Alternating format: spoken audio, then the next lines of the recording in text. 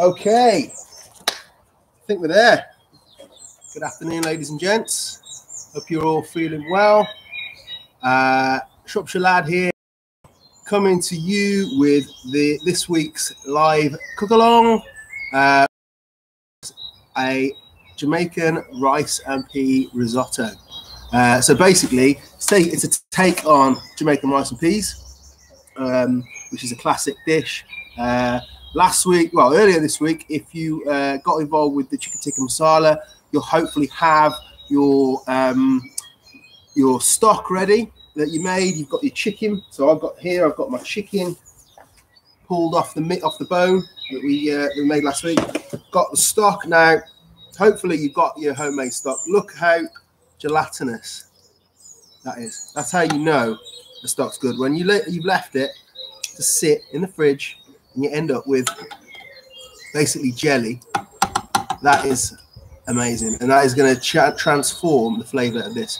So whenever you're making a risotto, it's really, really important the stock that you use is hot. Yeah, you don't want to be putting it in cold like that, because it's going to keep bringing the temperature down. So what I'm going to do is and what I want you guys to do, if you've got stock, or if you're going to make it with a stock cube, that's fine. Get your stock made up now, have it hot, have it ready. So I'm just going to chuck this on real quick. This is a weird old thing. Should really be cooking with fire today, to be honest with you. But anyway, hey ho. So I'm going to go for a decent boil water. That'll do. Right. So I'm going to leave that on to get hot, and then I'm going to get prepped for the next bit while that's warming up. So take your onions. Just going to take top off the onion. Leave the bottom on, because this is going to help you with the slicing. You want to slice it nice and thin. Not into like little sort of diced, really, into small pieces. You want to make sure that there's onion in every single bite when you have, a mouthful of risotto. It's a one-pot wonder as a risotto. It's something that you basically make it in one pot, which is what a one-pot wonder is, isn't it? But yeah, so it's in one pot. So you've got to get loads of different flavors going on in every single mouthful, which means that if you break all of the ingredients down fairly small, then you're going to get all those flavors in every mouthful. So I've run the knife along the onion there, still got the root on, so it's something to hold on to. So run it along, and then if you go across, just nice and gentle, like nice and close together, you end up with lovely little diced pieces of onion. And get that to one side. This thing is super hot, and this is already getting runnier, so that's great. Right, do the other half of the onion and then the other onion. So we'll do 2 onions, and then we're going to go in with some garlic. I've got the scrappiest piece of ginger left now. That is miserable, but it's going to be better than nothing. We really are sort of working with what we've got in cupboards now. I'm sure you guys are all the same. Supermarkets are rinsed. We shouldn't be going out to the supermarket every 10 minutes. I thought out for some fresh supplies earlier, and I thought, you know what, this is lockdown cooking. This is us trying to sort of make stuff with what's in the cupboards already. So I'm just going to improvise. There's a few bits today where I haven't even got the ingredients I told you guys to get, but I'll show you how I'm going to improvise. And it's not, I don't want anybody to be following any recipes to a T. Like, you don't need to do that. You just get confident with your cooking, get confident with flavors. The more you cook, the more that will come along, and then you start to learn how you can improvise and change things, and it's part of the fun. I love to use a recipe book for inspiration, but I can't remember the last time I followed a recipe like to the T. It's just, oh, actually no, that's a lie. I made Nigella's Guinness cake this week for as a birthday. Well, I shouldn't be giving a Guinness cake really to a 7-year-old, but decided to, because it's just such a good chocolate cake. So I do follow, like baking, it's a bit different. You have to follow it to the T, because it's science, isn't it? And if you get sort of 10 grams of flour out, it's going to completely change your cake or whatever. But when you're making something like a risotto, you just use whatever you've got, like within reason. I'm not saying, you want to put jelly babies in here or something, but, just use what you've got in the house. Right, so onions done. I'm hoping by the time I've done the garlic and the ginger will be ready to go in with a pan. This stock is honestly going to be what's going to make this delicious. I really hope that you've made your stock. I know a few people have sent me pictures on Instagram and Facebook of their stock pots going away. So hopefully you guys are going to see the benefits of this. Okay, so that's 2 onions done. Going to take a carrot. Just take top and bottom off. Again, you want to try and break this down into sort of same size pieces as the onion. So I'm just going to run the knife along it like this, and then so you've got long pieces of carrot like that, and then we go down this way, so straight down, cut it into strips, so 4 across the middle and then across, and you've got nice little dices of carrot that will soften really quickly. If your carrot lumps are too big, then they're still going to be hard when you come to eat them. You want these to almost, because a risotto is something that takes time. You know, I'm probably going to be talking an awful lot of rubbish while I'm stirring the stock in and keeping it ticking. It's something you want a glass of wine, really, and you want to just sort of chill out. It's a real good chilling kind of dish that you can't rush. But yeah, it'll probably take 40 minutes, 35, 40 minutes of adding stock, stirring, adding stock, stirring. So these carrots will pretty much be non-existent by the time we serve. So I'm just going to run down that carrot again like that and across all the way down, and by the time that this last bit's done, we're going to have some hot stock which can come off and sit to one side, and we can start frying these 2 bits off. It's important, certainly with onions, that you cook your onions off. We want to be getting it down to the point where they are almost caramelizing. They're giving us some nice sort of intense flavors. People often fry onions for like 30 seconds and then the next thing goes in. I'm going to put the carrots in with the onions as well, but that's all that's going in with them. Oh, my back bending down, because if I stand up, you're going to lose my head. So I'm doing this for you.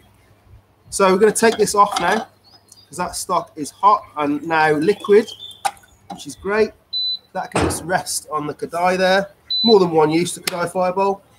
Great little table as well if you get the lid. Right, put this on, and we're going to crank it. So we're on boiled water. In fact, that's going to be hot enough, I would have thought. So we're going to hit it with a decent amount of oil. Now, one of the things that we do need to do when we make a risotto is you need to fry off the rice for a little while. So you need to make sure you put in a decent amount of oil. I'd say maybe like a tablespoon and a bit in there. Okay. And then we're going to put all of that sizzling away straight away. Awesome. And then I'm just going to get that moving and just start to hopefully get some colour going on your onions and carrot there. One thing I always say to people when you're trying to reduce down your onions or any vegetables, your friend is going to be salt, because it just draws the moisture out. So hit it with a bit of salt. We're going to keep that moving nicely. Okay, right, I'm going to kneel down because I feel like it's going to be better for my back and you're going to be able to see me better. Right, got this horrible little nugget of ginger that we're going to use. It's probably on a good day would have thrown it out, but you know, this is all I got and we're on lockdown, so don't waste anything. I've still got a decent amount there. I did have a chap message me about a teaspoon to skin your ginger, which I keep meaning to do and keep forgetting.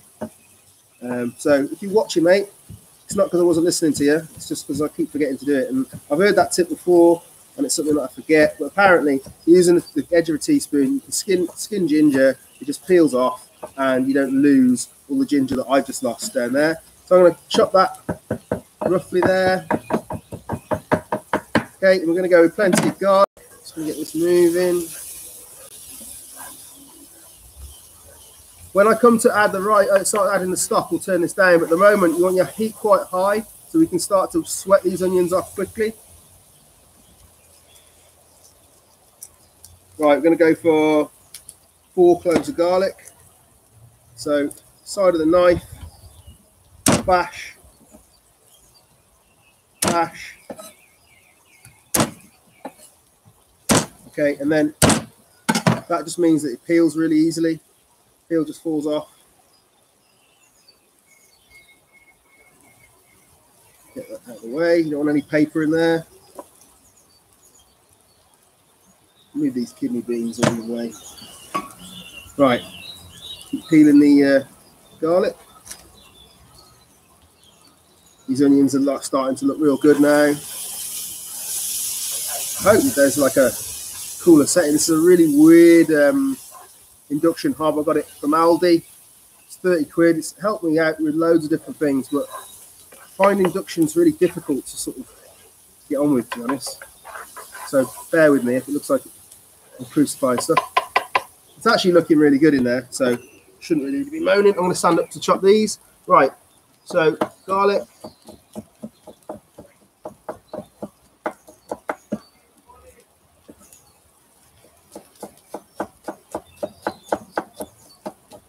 Let's go for that one.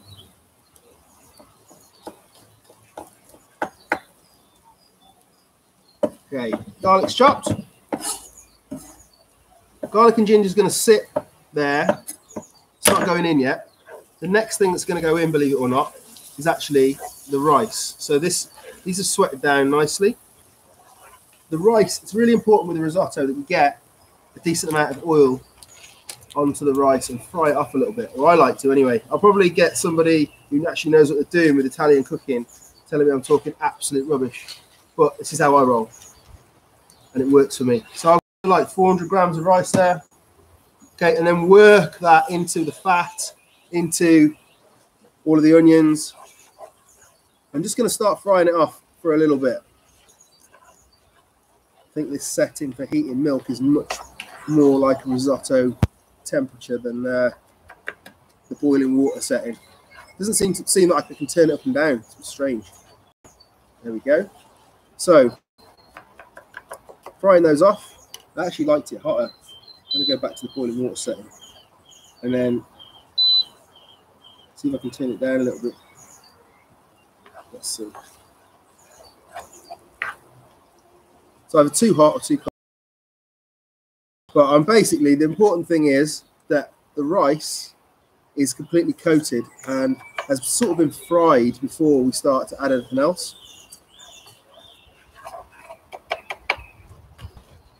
So coming up.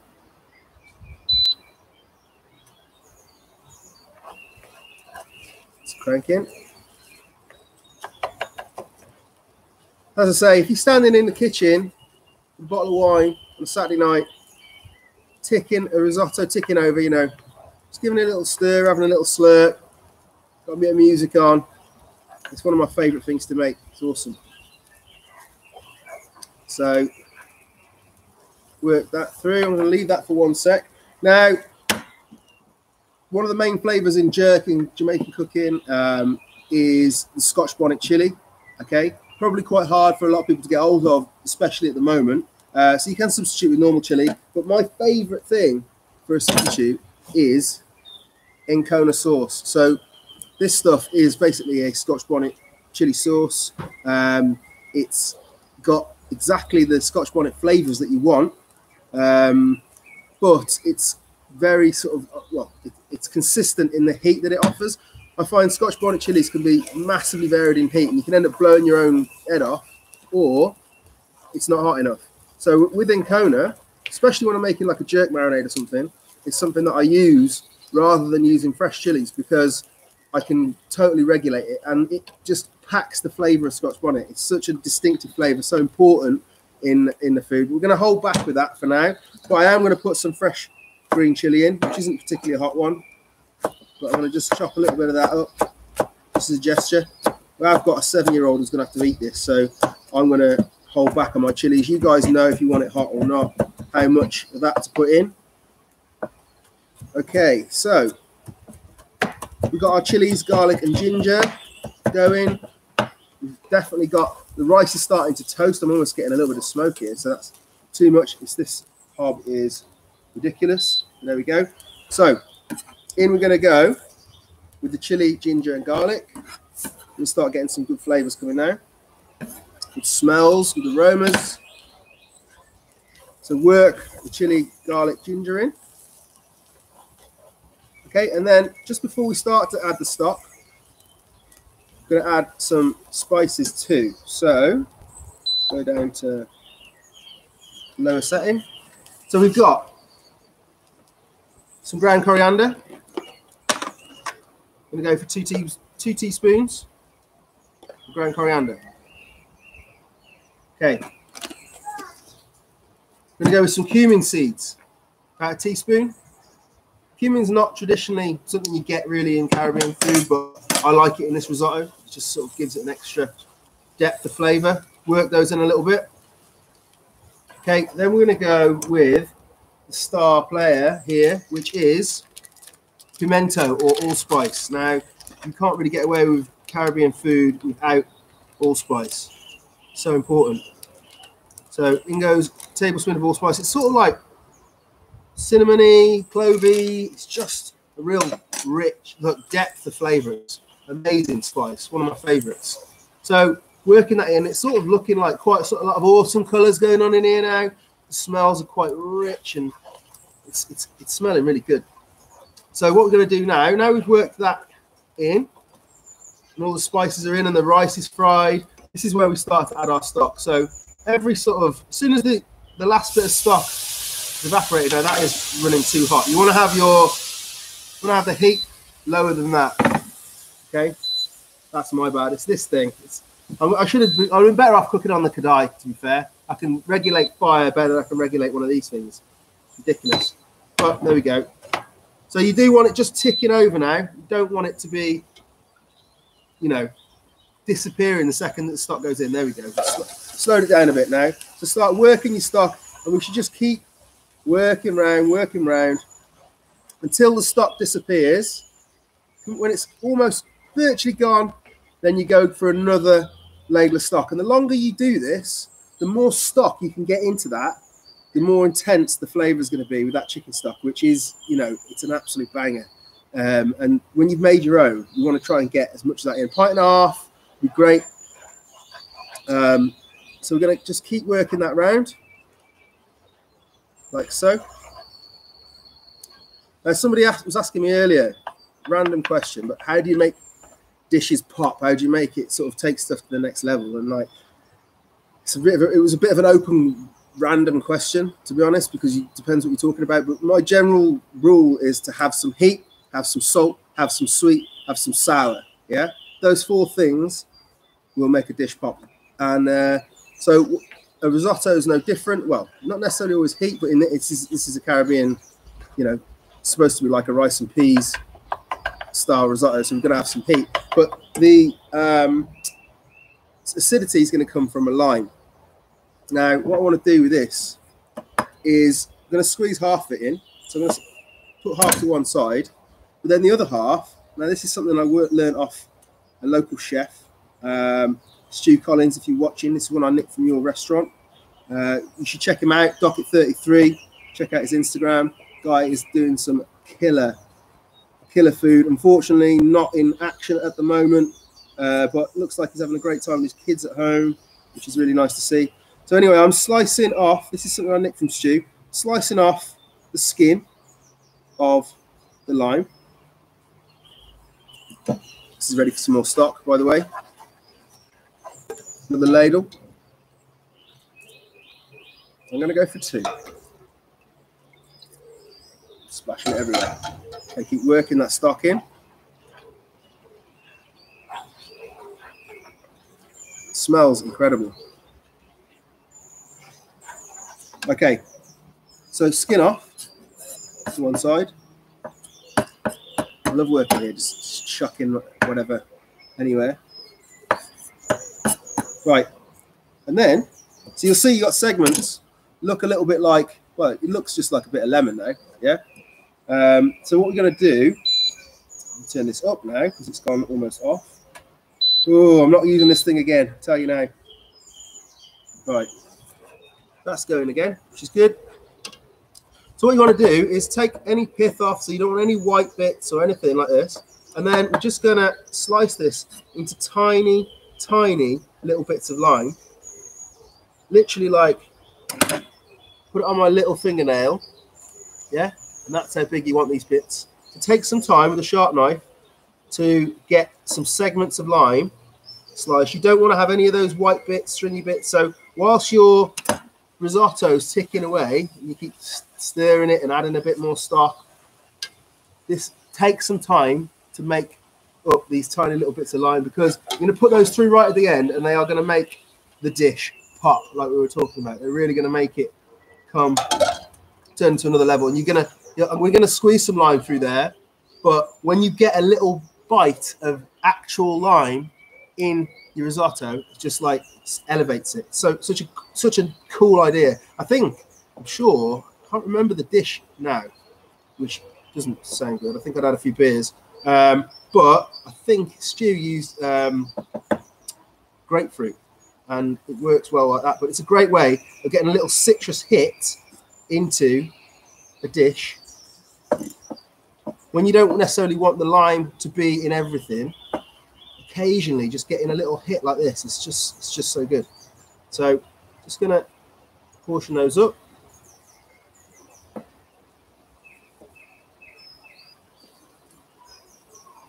Stock's going, risotto, sorry, is going well.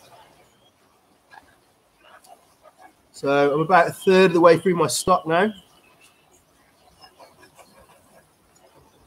and that's ticking away lovely. So we're going to go another one. Keep on top of it. Keep it moving. We want it to end up being almost creamy, and that's partly from the starch of the rice, but also from constant stirring. It means that you're bashing the edge of the rice constantly, and you end up with this like creamy texture to risotto. That's so important. So we're going to keep chopping up my bits of lime as that ticks away. Get everything ready so that you can just whack it in as you need it. The lime bit's done. Lovely. Right, so they're going to one side. Put that lime ready there. Got the chicken. The great thing about taking the breasts off chicken and then using the leg meat is the leg meat just pulls apart. You know, so literally I want to have nice, noticeable bits of chicken in this, not like tiny little cubes. So I'm just going to shred it with my hands. So you just get nice little strings. And this is all stuff you can do whilst your risotto is there ticking away on the stove. Right, we've got to this point. I'm about halfway through my stock. I'm going to add the kidney beans. Okay, so a tin of kidney beans. That goes straight in. Okay, you want to start cooking those through as well. They'll start to, edges will start to bash. You'll start to get little flecks of purple off the skin on the rice, which is something that sort of stands out when you have, you know, classic rice and peas. You want to have that. You don't want to be adding them at the end so they're still really fresh and like they're out of the tin. They want to look like they've been through the mill in there with everything else, soaking up the juices. Another ladle of stock. So it keeps you busy. If you stagger the stuff you're doing, it keeps you busy. So I'm just shredding more chicken here by hand. Keep that going.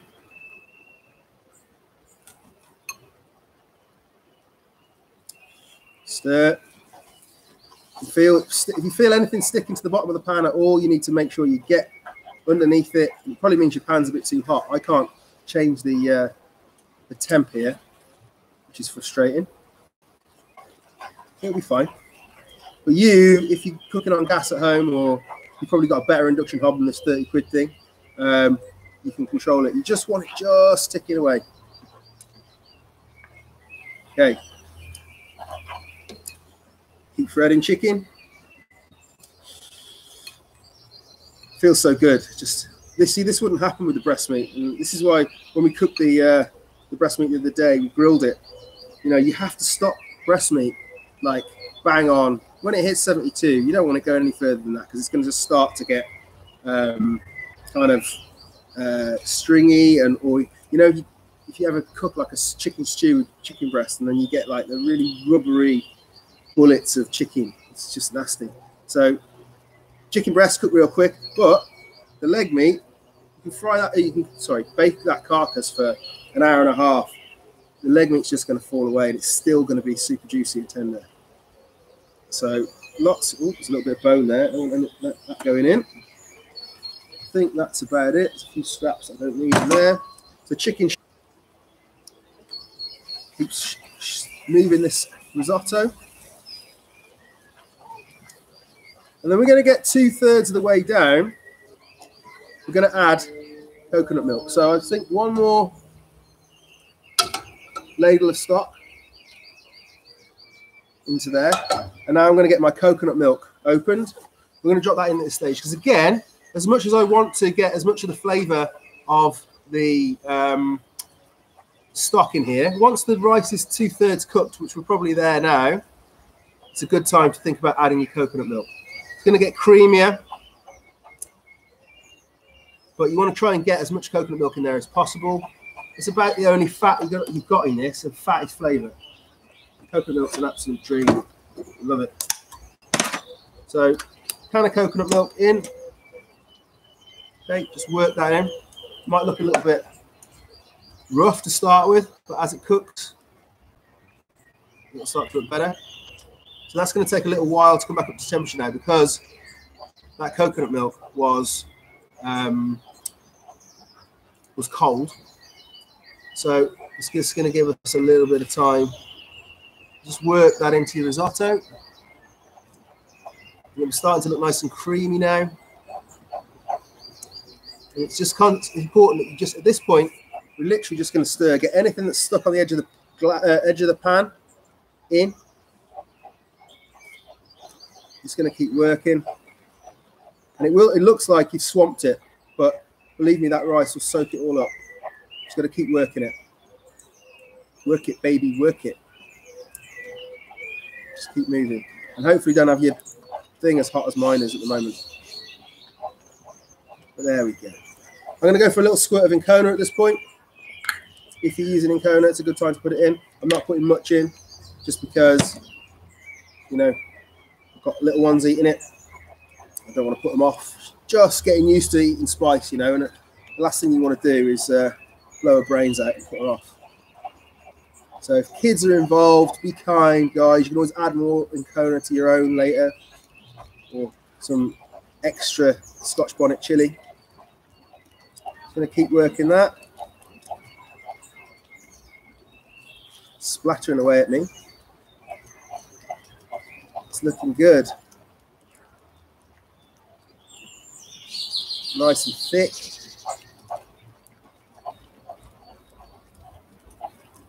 And at this point, now, as it's starting to thicken up, I'm going to add my chicken.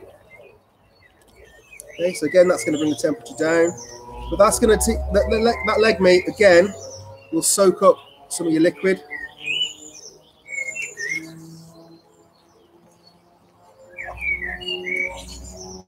I haven't added any salt yet, but what I'm going to do is wait till the end, because I find that the rice will soften more quickly if the salt's added later rather than sooner. So that's looking really creamy and delicious now.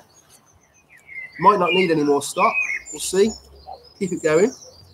But the next thing I'm going to put in is some thyme, fresh thyme I've got here. You can use dry thyme or fresh thyme.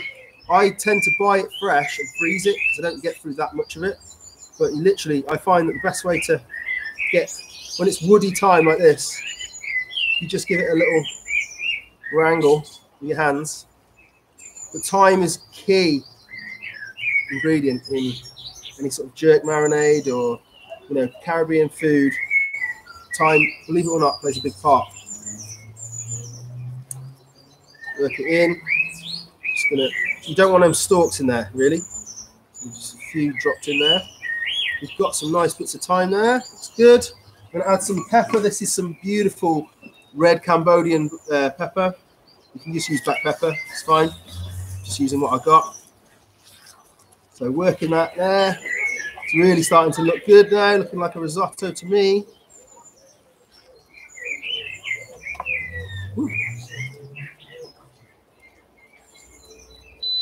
And turn that right down now.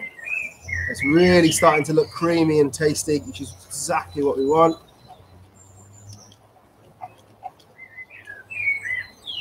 I'm not going to add the citrus until literally at the end, because what I want is for that to almost remain like a fresh piece of lime in there and not cook. But what we are going to do in a second is add some lime. First of all, I've got some knackered old bits of, this really is the dregs of my coriander. Couldn't get any more fresh. As I showed you the other day, you want to use the stalks. I'm going to use every last bit of this because, as I say, it's the last bit I've got.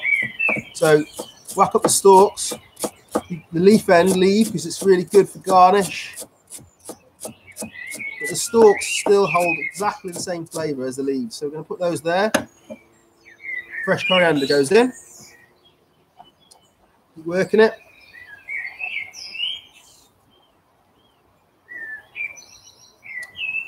There we go. This is looking good.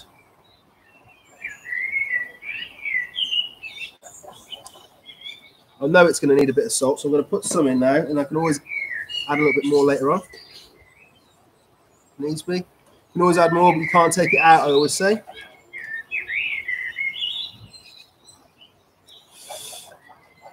Okay. It's looking very much like a risotto to me. Just going to check the pasta. Sorry, the rice. Excuse me, it's only us eating it here, so I'm going to double dip. I don't think that needs any more salt. Maybe a tiny bit. Go for a little bit more.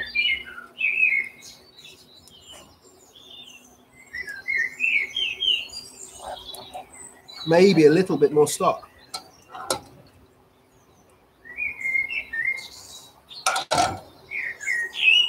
Change my settings again.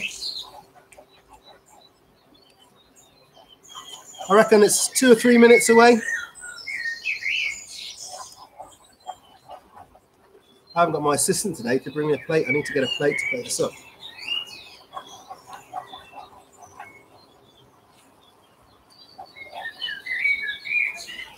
Keep stirring. It is a labour of love. Just keep going. Keep going. Scraping it off the bottom of the pan.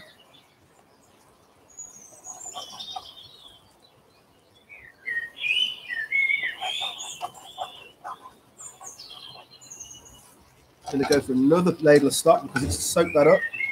That rice is still taking on more. You want to stop when it's al dente. So that's 2 ladles. I'm sure that's going to be enough now. Just slowly let it come round. Obviously, I'm not cooking it slowly because I don't have that option on this thing, but you should be. So hopefully you'll still be going long after I've gone home. I am home, but you know what I mean. As long as after I've left you.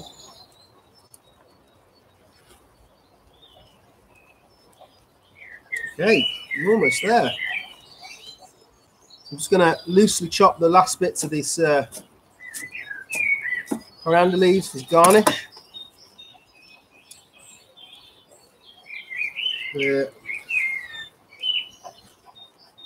That's coming around. You'll start to see that all of the bits of chicken will break down. It almost looks like what you see in like chicken soup, where you just get little strings of chicken all through it.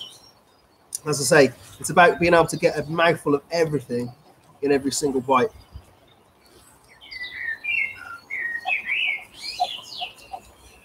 I am just going to go and grab a plate so I can plate this up and show you. 1 sec.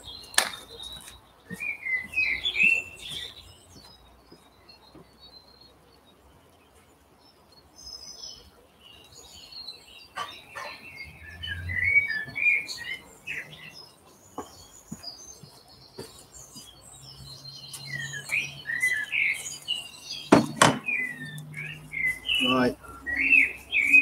That's going to come down off the heat now. Last little bit. going to get a few wedges of lime sorted for garnish. I'm going to squeeze the last bit of lime in there. Oops. Don't throw the whole thing in. Okay, now this point is where we're going to put in those chopped bits of lime as well. So you're going to just get maybe a couple of bits in your on your plate. You're not going to have that in every mouthful because it'd be too much. It's nice just to get that little explosion of citrus, of acidity every now and then. All right, that, my friends, is done. So it's going to plate some up. Let's turn this off. We'll keep cooking it because this is a nice big thick cast iron pan and the heat is still in the bottom of it. So it's going to keep cooking just for a little bit longer, and it's just coming together lovely now. I've pretty much used all my stuff. I've probably got like 2 ladles left, so I'm really happy with that. It's better to have a little bit left than not to have enough. A little bit of time stalk there, just assess that as you go. And then it's plating up. So probably not going to look like it's from a restaurant. That's because it's not from a restaurant, but it's nice and it's loads of sauce.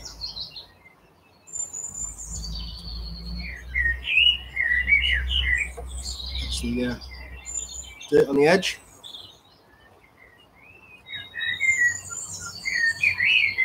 Okay. And then just add some fresh coriander and a wedge of lime. And there we have a Jamaican style chicken, rice and pea risotto done in half an hour. Give it a go. The stock makes a difference. I'm Shropshire Lad. Adam Burnett, my channel. Please drop us a comment in the box. Happy days. Enjoy your lockdown. Enjoy your Easter. I haven't decided what we're going to be cooking next week on Tuesday or Friday. So if you fancy chucking me some suggestions, then I'll make a decision tomorrow, and I'll send, as usual, I'll send out you know, the ingredients and what we're going to do, and you can get on it then. Right. I'm off. Catch you later, folks. Bye.